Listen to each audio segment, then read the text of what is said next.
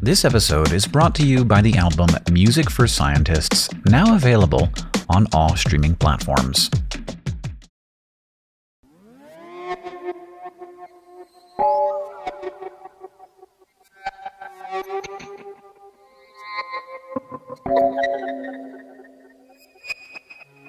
This strange-looking microbe is a Suctorian. And it's sort of the ugly duckling of Ciliates, not because they're ugly, but because, like the poor fabled cygnet, Suctorians do not bear a resemblance to the rest of their ciliate family.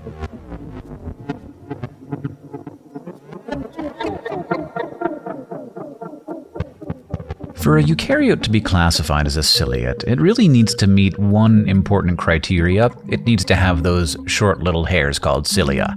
And with such lax requirements, it's not surprising that ciliates can take on so many different forms.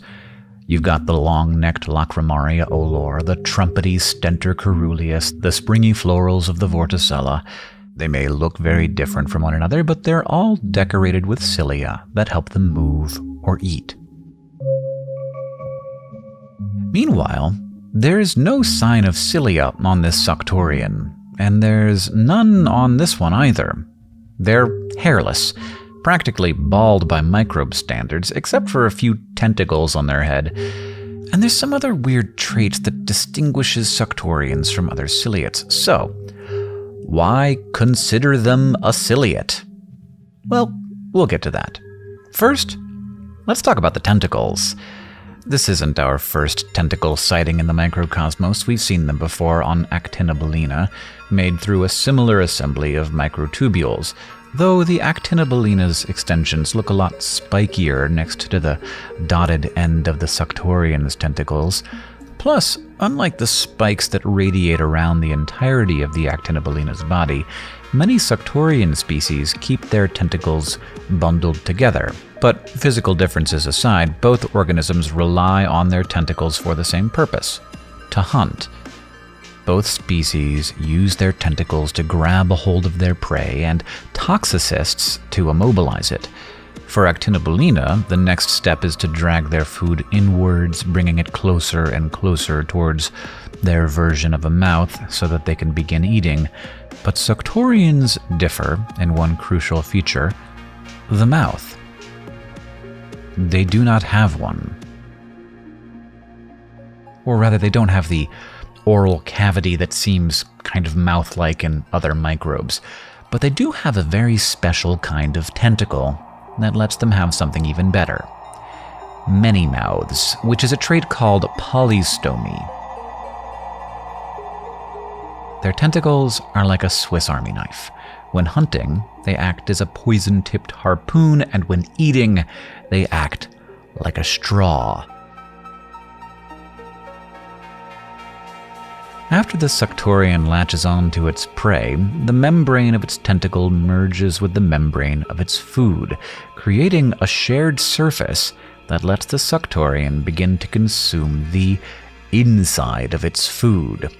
That rounded end begins to form a pocket that travels inwards, carrying bits of the Suctorian's prey with it.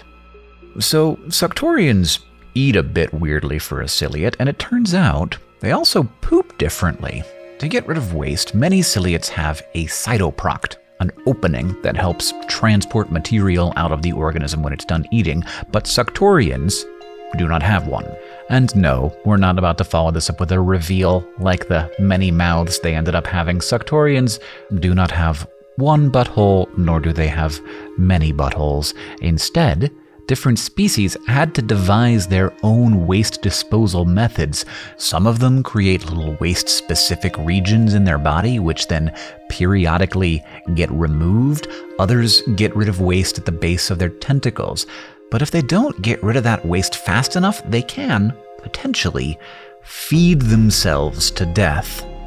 It's just one of those reminders from the microcosmos not to take the little things, like being able to poop, for granted. And so between the hairlessness and the many mouths and the lack of a cytoproct, why would we even classify Suctorians with ciliates to begin with? Alfred Kahl, the influential ciliate scholar, didn't even include them in his most important studies. Well, let's just watch this Suctorian for a bit. The oval with its tentacles latched onto some unfortunate ciliate prey.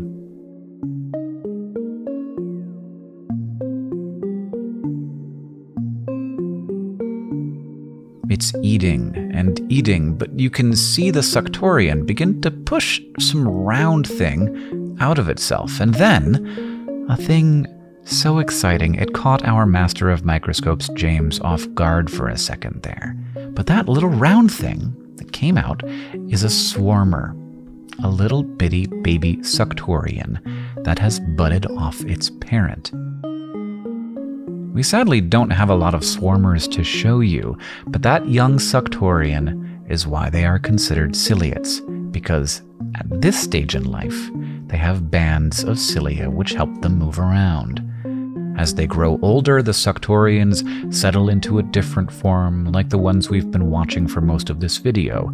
The maturing Suctorians create stalks that attach to whatever substrate seems most appealing, which can even include the bodies of other animals. And that's where they will stay, exchanging cilia for tentacles, and swarming for sessility, a lack of mobility.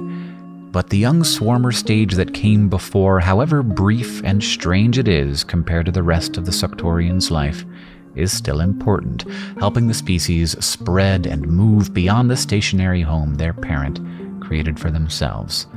There are, after all, many ways to be anything, including ciliates, and to be temporarily one is a means to the Suctorian's own ends, a way of life that has little concern for human understanding or classification, but that delights us, not in spite of its resistance to classification, but because of it.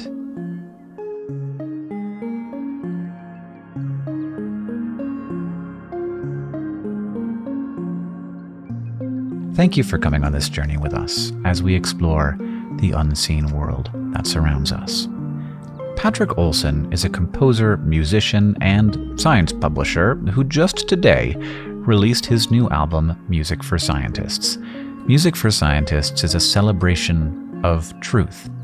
It's made in tribute to those that have dedicated their lives to science-driven work, and the music itself is inspired by the beauty of science and the knowableness of the universe. If this sounds like something you'd enjoy listening to, you can find a link to the music video For Your Love below, or you can stream the album on all major music services.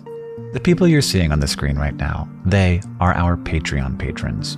These are the people who make this show possible. So if you like what we do, these are the people to thank. We here are so grateful that we get to make such a weird,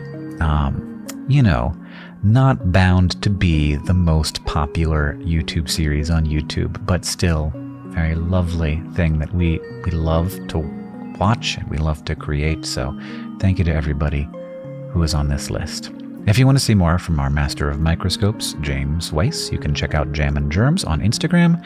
And if you want to see more from us, there's always a subscribe button somewhere nearby.